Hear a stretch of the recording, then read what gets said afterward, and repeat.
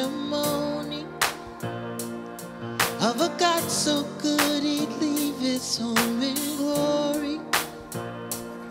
For the world he loved, for the world that he so loved. It's not just a story, yeah.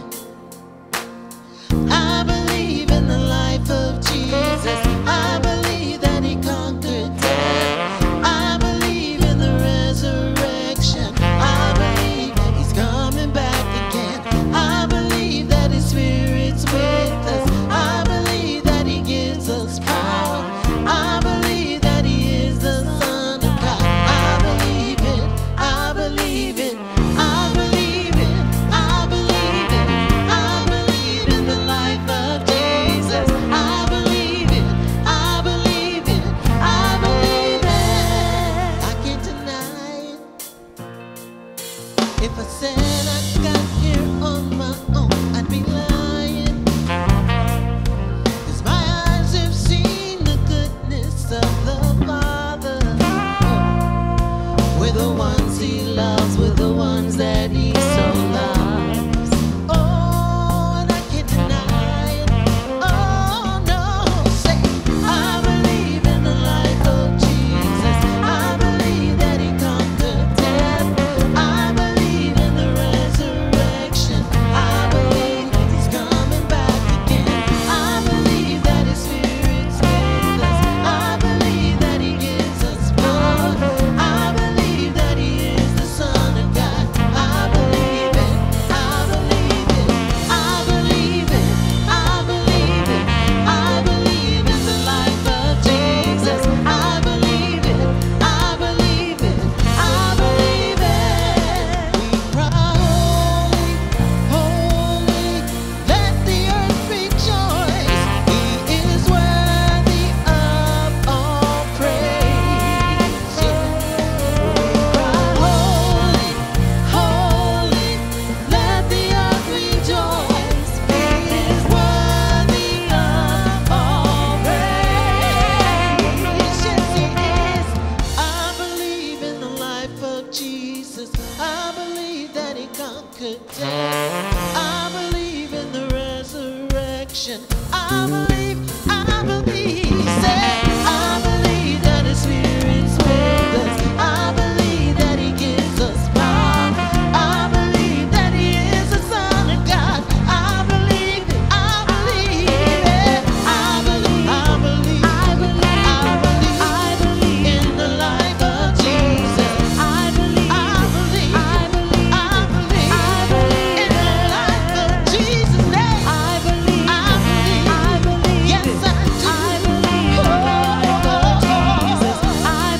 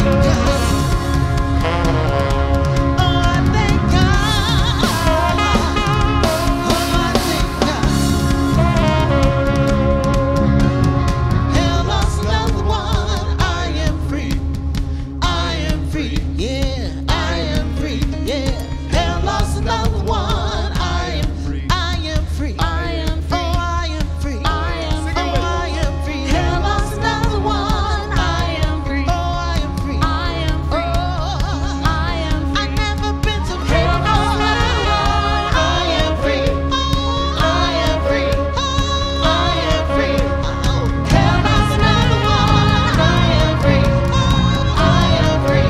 Oh, I am free.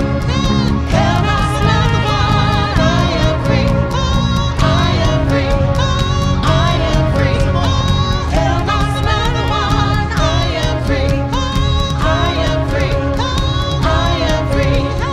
Hell lost another one. I am free. Oh, I am free. I am free. Pick me up, turn me around. He placed my feet on solid ground. I thank the Master, I thank the Savior, because He healed my heart and changed my name. Forever free, I'm the same. I thank the Master, I thank the Savior, I thank God. Oh, I thank God. Oh, I thank God.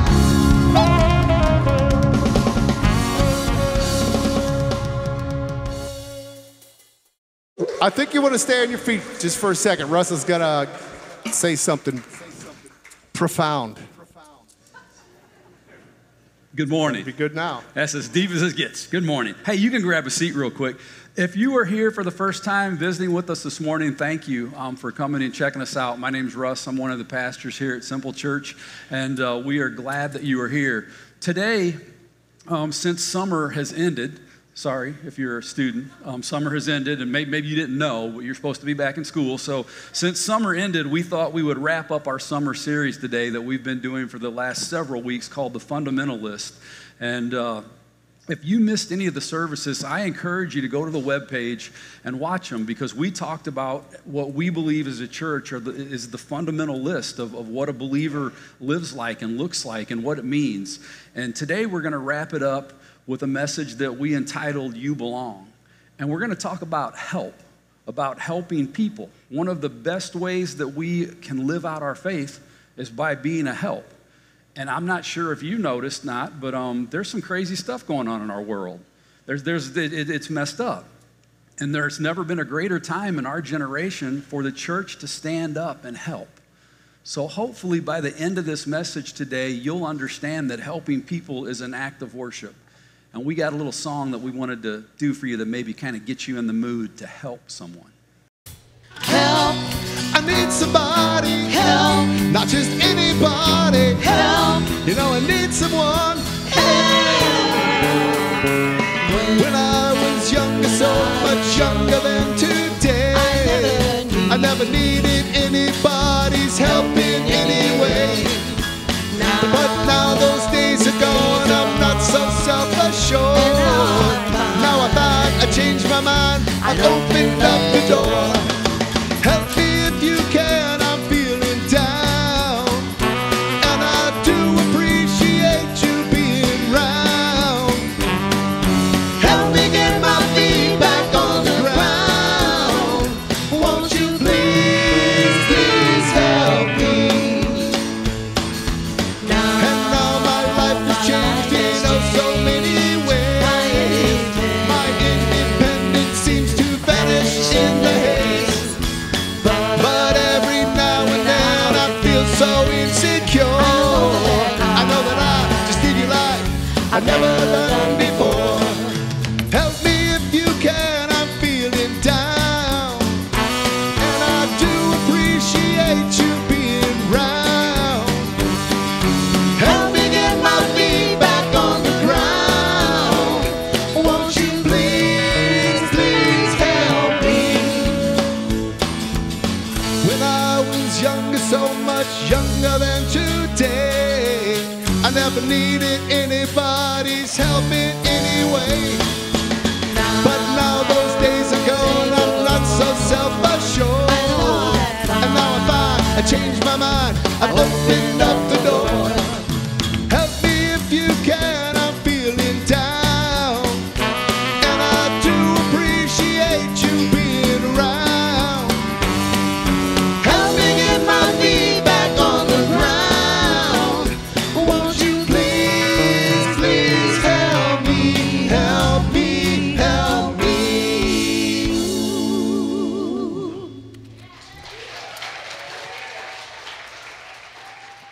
seated.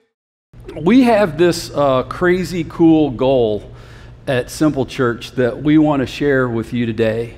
And you'll see it goes beyond just a crazy goal.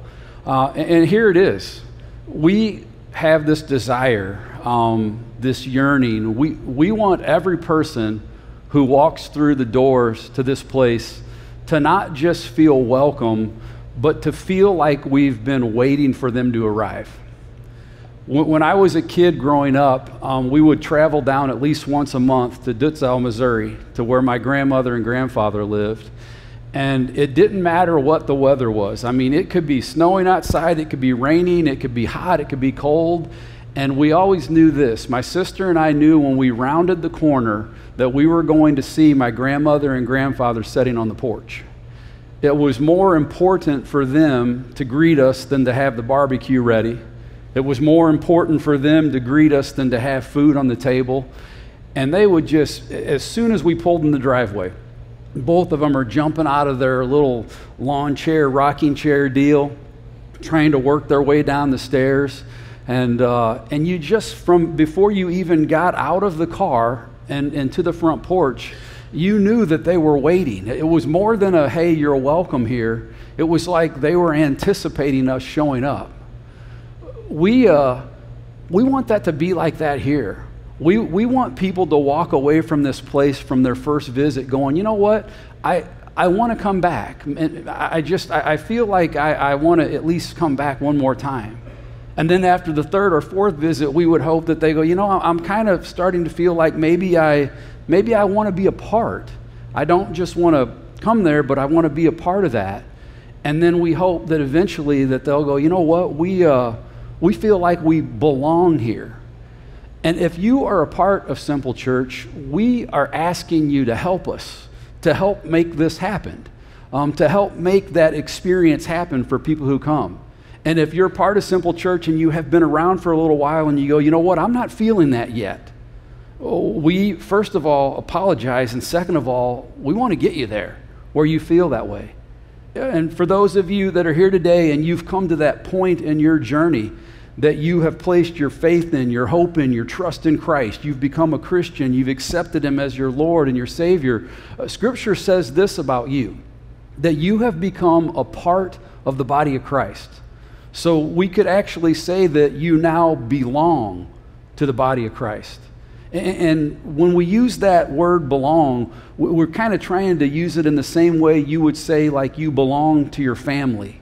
We want you to feel a familyness. And the reality of that statement is some of you today, maybe you look back and your family dynamic was not the best and you go, you know what, I'm out. I've done that thing. No, thank you. And for you, I would say try to imagine the family that you wished you would have had, that you wished you would have been a part of. So when you decide to commit your life to Christ, at that moment, Scripture tells us that we become part of the body of Christ, the family of God. It actually says we become the church. You belong to the family of God. And as a family member of the body of Christ, as the church, one of the things that we should do is love people. And here's one of the ways Scripture tells us to do that. This is in Galatians.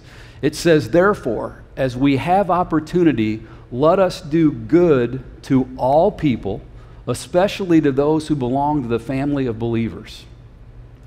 Somewhere along the line, especially independent or non-denominational or interdenominational churches, somewhere along the line in the past several years, we've kind of pushed that doing good thing aside. And we talk about, well, it's not works. Works is not, that's not how you get salvation, and we're not saying that at all. But over and over in Scripture, you see because you choose to be in the family of God, a part of the family, because you choose to believe, over and over Scripture says, let us do good. Let us do good to all people. When you have an opportunity to do good, do good. And I want you to notice it says, do good to all people, everyone who walks through the doors. And it says, do good to them. Do good for them. My grandmother and grandfather used to always say, do good by them. They're good people. Do good by them.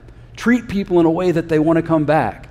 And one of the areas, and it was funny this morning, I met a couple this morning back in the coffee bar, and it was so funny because I wasn't going to say where this was at, but Becky and I, for a short period, for a few years, lived in Newtown. And I say that because I met a couple this morning, and they were like, yeah, we live out in Newtown. And Becky and I fell in love. I was joking with this couple that we drank the Kool-Aid. We got the golf cart, even though there's no golf course, and we drove around, and there was this little restaurant there that we would frequent, and we just fell in love with this restaurant. And anytime people would come, we would either get in the golf cart or we'd walk across. It was just right up the street, and we'd take them to this restaurant. And about the fifth or sixth friend of ours that we took to this restaurant, one day Becky said, you know, we've never really asked anybody else like what they think of this restaurant, and these are some friends that they're going to be totally honest.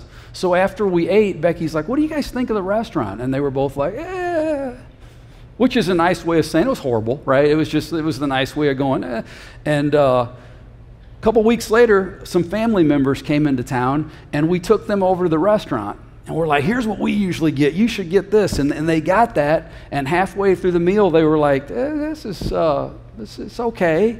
I'm like, it's okay. They have the best chicken salad around. And our family member said, it tastes exactly like that stuff that I buy at Aldi. I mean, it does. And we were like, oh, how could you say Aldi in a restaurant? We were leaving, and we were walking by the kitchen, and we did something we had never done before. We peeked into the kitchen. And lo and behold, there was a guy back there making chicken salad sandwiches. And you know what he was taking it out of? That same container you get at Aldi. I'm like, those folks, our family got good palate. I mean, they recognized where that came from. So we were like, and we were just like hanging out at our house, and one of our family members said, so you guys, you really like that restaurant? And I'm like, yeah. And he said, just, you know, I'm not trying to be rude or mean, but what do you like about it? What do you mean? He goes, because it can't be the food. I mean, it was okay. Now, that restaurant's no longer there, okay? So please know that I'm not. So they were like, it's not that. And a few days went by, and Becky and I went, and we like put on that where you're like, we're going to really just, the two of us, we're going to enjoy this meal. We're going to savor this meal. And after we took a few bites, Becky goes, you know, this really doesn't have the best food. But you know what they had? Everybody learned our name, and we would walk in. And we just thought it was so cool that we walked in, and before we were even seated, it didn't matter which server was waiting on our table that day and helping us. They'd be like, hey, Russ, you want a sweet tea, right? And hey, Becky, 2 large margaritas. Maybe it was the other way, I don't know. But it was like they knew what we wanted. And there were a couple dishes that we would primarily go to, and they would say, hey, are you getting the Aldi chicken salad today, or are you getting this? And Becky was like, you know, I've never really stopped to think, you know, the food's okay. It was a little high priced, but it was okay, but it was this atmosphere. We always felt like they were anticipating us showing up, and it made us want to go back and be there. It like caused us to not be critical of some things that maybe it would have been easy to be critical of. I want to look at what the writer of Ephesians says to those of us who choose to be Christ followers. In Ephesians, the 2nd chapter, verse 19, he writes this: consequently, you are no longer foreigners and strangers, but fellow citizens with God's people and also members of his household. Those of you that consider Simple Church your church, this is how we want you to begin to think about and feel about this place. Like this is your family. You're a part of it, that you belong here. That this is a place that you not only come to be served, but as equally important, a place that you come to serve as well. A place that you contribute. And I'm not talking about just finances. I'm talking about your energy, your gifts, your abilities. We want you to feel valued and cared for. And if I'm honest, I would want you to feel treasured. I never stopped not wanting to go to my grandmother's. And my grandmother would always say, there's going to be a day when you boys. There's going to be a day when you girls, you get to become a teenager and you start dating and you get involved in sports and you do this and you do that. And there's going to be a day that you don't want to come. So that's why we're trying to cherish these moments. And you know what happened? That day never came. I remember when I asked Becky to marry me. My family and her family obviously were the first to know. But after that, I said, hey, we got to drive down to my grandma's. I want her to be a part of this. It was just, there was this love. We want you to feel that way around here. There's this passage in the book of Romans that emphasizes the practicality of belonging to the church. And it sort of shows us our role, if you will, as Christ followers. It's found in Romans chapter 12. The writer writes this: be devoted to one another in love. Honor one another above yourselves. Never be lacking in zeal, but keep your spiritual fervor serving the Lord. Be joyful in hope, patient in affliction, faithful in prayer. Share with the Lord's people who are in need. Practice hospitality. Bless those who persecute you. Bless and do not curse. Rejoice with those who rejoice, mourn with those who mourn. Live in harmony with one another. Do not be proud, but be willing to associate with people of low position. Do not be conceited. This passage describes belong so well. In verse 9 and 10 it says, be devoted to one another in love. Devoted. In other words, take a genuine interest in people who walk through the doors. Care in a way that makes people want to come back. Makes them want to return. Then it says, never be lacking zeal, excitement. Be excited, remain excited about God and about salvation and about the gospel and loving people. It says, be full of joy and hope. And I believe what the writer was saying here, be so full of joy and hope that it's contagious. You ever been around contagious people? And I'm not, and some of you are like, yes, that's how I got COVID last year. No, I'm not talking about that, okay? I mean, there's something about them that's contagious. Anytime we go someplace, if Becky and I go someplace, I know we're going to meet somebody. Because Becky is just, she'll talk to anybody. And she's just got this personality that people just are drawn to. And it's contagious. For the past 30 years, it's made me a better person. Because it's like I look at that and go, man, that's so cool. This is what Scripture is saying about us having joy and hope. It says, consider what people might need. And if you can meet the need, meet it. You know, last week, and so many of you know, we're a small church, and if you're new here, you'll get to know them. Scott and Amanda have been a part of the church for a long time. And Scott is at home right now on hospice battling cancer, and he needed a ramp built to come out of the house. I mean, it was like Daniel and Julia and Amanda were having to like carry and do things, and he needed a ramp. And I went to a guy in our church and I said, hey, man, do you think you could, help figure this out? And I thought, my carpentry skills, obviously, I was like, aren't that good. I was thinking, it's going to take about, a piece of 4-foot, lumber, and this is all you got to do. And he went by and it turned out to be a bigger job. And he grabbed a buddy that goes to church here. And then they went to their small group and they purchased the material. And the two of them went out and they built this ramp. When they were done, they sent this picture. And I immediately look at this picture and I think, what an incredible act of worship to God. By loving someone, by serving someone. By using the gifts that God gave them, the talents that God gave them. It says, bless and don't curse those who persecute you. Be happy for people when they're happy and good things are going on. It's so hard sometimes for us as humans to celebrate when just all hell is breaking loose in our life and we see someone else. It's so easy nowadays to get up in the morning and immediately go to Facebook and look at all the lies on Facebook of all the wrinkle-free lives. Hopefully that didn't surprise any of you, right? You understand that Facebook has been 9 times out of 10 is just what someone wants you to perceive or hear. It says, mourn with those who mourn. Live in harmony with one another. I want you to just imagine with me for just a few seconds. Imagine with me if there was a church, if we were a church who treated everyone who walked through the doors this way that we're told to in Scripture. I mean, we should do that because that's what Jesus said to do. But there's something that goes beyond it. It's even more than Jesus said to do. Did you know that you can look at statistics and they will prove that people are more often drawn into a relationship with Jesus through the kindness and generosity of real Christian love than they are a theological debate or argument, a good message, a great song? The Greek word for love in verse 9 is agape, which means unconditional and sacrificial love. And if you've been here the last few weeks, you've probably noticed that word sacrifice keeps coming up in all of these things we've been looking at in Scripture. It's as if Jesus is saying, yes, I want you to sacrifice something. I want you to do that. I want you to put others before you.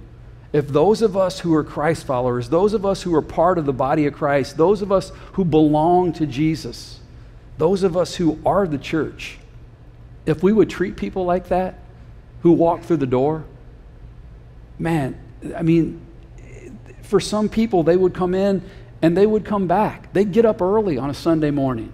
They'd drive past 10 or 15 other places because of that love. And what you have to realize is for some people, a Sunday morning, getting some love and attention like that may be the most or the only love or attention that they've gotten in days or weeks or months. And Scripture tells us to do that. We want to ask those of you who consider Simple Church to be your home church to do that on Sunday. Help us create this environment. Not just come and experience it for yourself, but make sure others do. We want you to come in here and worship. And I mean really worship. And by worship, we mean this: to respond to God with a grateful heart and a humble spirit, to sacrificially serve God by serving others, to love on others. Because see, true worship occurs only when our spirits meet with God. And our spirits meet with God's Spirit when we're obedient to Him, when we begin to live and love in a manner in which He instructed us. Worship's not about us. We shouldn't come into church seeking for all of our needs to be met, but rather respond to God in spirit and in truth. You know, all of us have been guilty of this, but I mean, how many times have you left a church service and your takeaway was something like, you know, the singers were a bit pitchy today? Probably not hear that much because these ladies can just wail. Or maybe you say, you know, we sang that song 2 weeks ago. Or, you know, the speaker, JJRS, they could have been better. The lights were too bright, the lights were too dim, the music was too loud, it wasn't loud enough. The door greeter didn't smile at me. The door greeter smiled too much, made me feel weird. If that's our takeaway, we are doing something wrong. I love what C.S. Lewis said.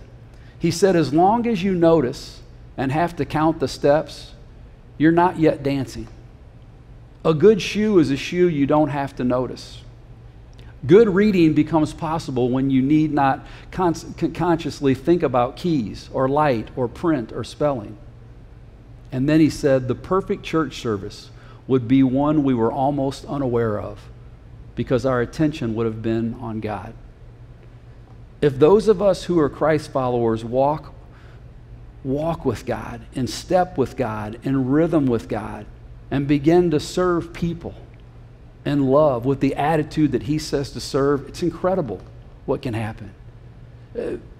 People who are Christ followers will feel like, hey, I belong. People who aren't Christ followers will say, I want to come back, and I may not understand everything, I may not even believe everything yet, but I just want to come back. Becky and I have 3 adult children who until yesterday, none of them lived at home. They were all gone. Our youngest one is getting his master's degree right now, and he called a couple days ago and he said, hey, I got accepted to do, I believe it's called an externship, and it's going to be at a school about 2 miles from your house.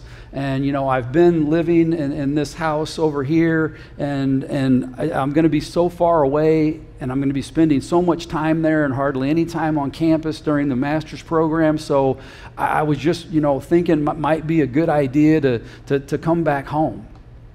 And my wife and I were like, awesome. The door's always open.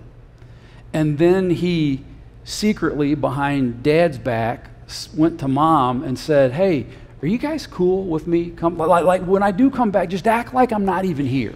Just act like I don't even exist. And my wife was like, what is act like you don't exist? What are you talking about? And he's like, I just want to make sure you and Dad, and especially Dad, is okay with it.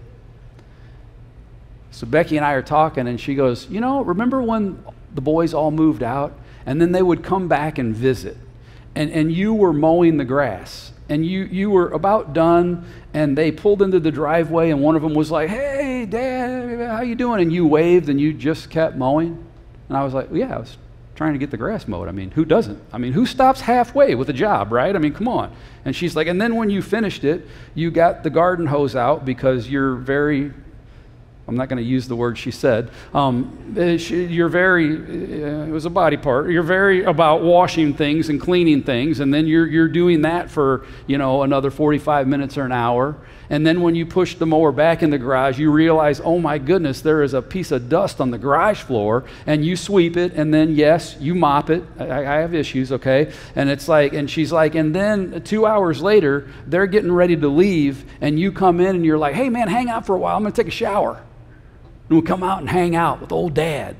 And I'm like, yeah, I remember that. She goes, remember the times where they've come over and you're out and back and you're grilling something and they show up unexpectedly and you're just taking the stuff off the grill and you walk in and go, oh, wow, wish I would have known you were coming. I would have had some more. If you want to eat mine or your mom's, I go ahead. I mean, go ahead. You're welcome to be here.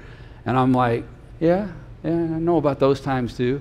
And she's like, hey, what about this one? How about when they key in with their own key, and as soon as they unlock the door, you get down on the floor and lock it back before they turn the knob? No, that one didn't happen. That was her. That was her that did that. And I went, yeah. And she goes, I wonder if sometimes you are making them feel like it's not their house anymore. I wonder how many times you're just unconsciously making them feel like they're not welcome. I find that we as believers get kind of complacently comfortable at church sometimes, and it becomes our little home. I mean, I'm not going to lie to you at all. Becky and I, this empty nest thing, rock on, dude. We've been loving it. We were like, we got married when we were 18 years old. We made it a few years before we started having children, and then it's like 1, 2, and 3, and we're like, oh my gosh, that's how this happened. So you get that taken care of, and then you're like, oh, and somebody tell us there. And we love that third one though. And so it was like, now we got this time, and we're loving it, but the thought of one coming back for a while, I'm thrilled, but my expressions haven't shown that. To the point where I had a child of mine wondering, is it cool with Dad if we come back? And I started thinking, I wonder how many people come to the church and they start thinking, do they want me to be a part?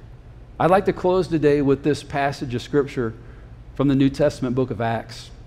It's in Acts chapter 2. The writer said, they devoted themselves to the apostles' teaching and to fellowship, to the breaking of bread and to prayer. Everyone was filled with awe at the many wonders and signs performed by the apostles. All the believers were together and had everything in common. They sold property and possessions to give to anyone who had a need.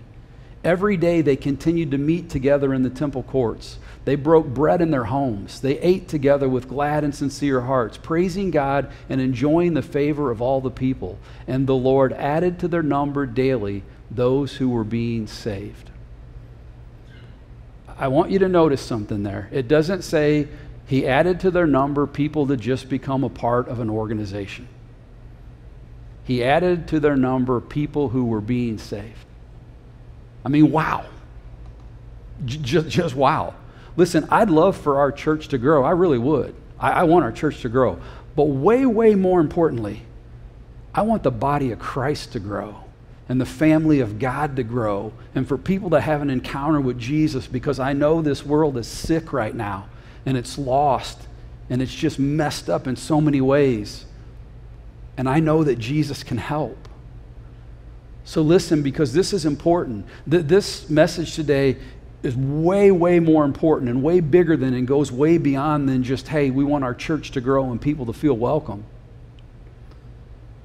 What you and I as a Christ follower should be doing, according to Scripture, is everything we just read and talked about. And I can't help but wonder, what if as Christ followers, what if everyone we encountered and everyone who walked through the doors of our lives, what if they felt that way? What if they felt like we had been anticipating them walking into our lives? What would we feel like if they, what would it be like if they were like, I just feel like this person was like waiting for me, like I'm heard, I'm seen, I'm important. Jesus told us to live like that. And then he modeled it for us, what it looked like. And I can't help but what could we do in our little personal worlds if we would just treat people like that? What if when people walked into our lives, it was like me as a kid pulling up to the driveway and seeing the look on my grandmother and grandfather's face? We were always so welcome. They were always like, it just gave you this feel like maybe they've been sitting there all day. Now that Becky and I are grandparents, we know what that feels like. And we find ourselves sometimes sitting out on the front sidewalk going, they said they'd be here a half hour ago. Where the heck are they? And then they get there, and my son and his wife get out of the front seat, and we blow past them like they don't even exist. Hey, where's Red at? And our son's like, seriously? He's our son. And I'm like, yeah, whatever. And it's like he gets out, and he knows. He runs in the house. And he goes to the pantry because he knows Mimi every time is going to have like a store going on in the pantry. And the kid just runs in there. And every time we find ourselves standing behind him crying.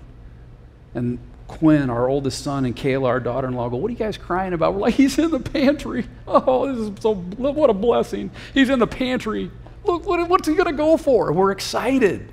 And he turns around, he's like, look, I got the fruit snacks. And we're like, yeah, we're celebrating. To the point to our other two boys going, dude, you guys are weird. What is it? And then he captured their hearts, and now they're weird. What would it be like if we live like that? Because I'm pretty sure, according to Scripture, this is how Jesus wants us to be. That we are just anticipating someone walking into our lives. This past week, our church was able to do some things because of you guys. We had two gentlemen in their small group build a ramp, purchase the stuff. Earlier in the week, we ran into a 72-year-old homeless lady that has been living on the street for a year and a half now. And for the past 2.5 months, she has not slept in a bed. And we encountered her on Monday. And you, as a church, because of what you do, and because of the generosity of other people that ended up getting involved, put her up in a hotel all week long, got her connected with a social worker through New Life Evangelistic Center, have an appointment where she's going to have and be able to get assistance and help. And here's the deal. She said this to Becky and I when we went and talked to her on Friday. She said, I don't understand why you guys are doing this. I don't get it, but I like it. And then she paused and she said, it's been a long time since I felt loved.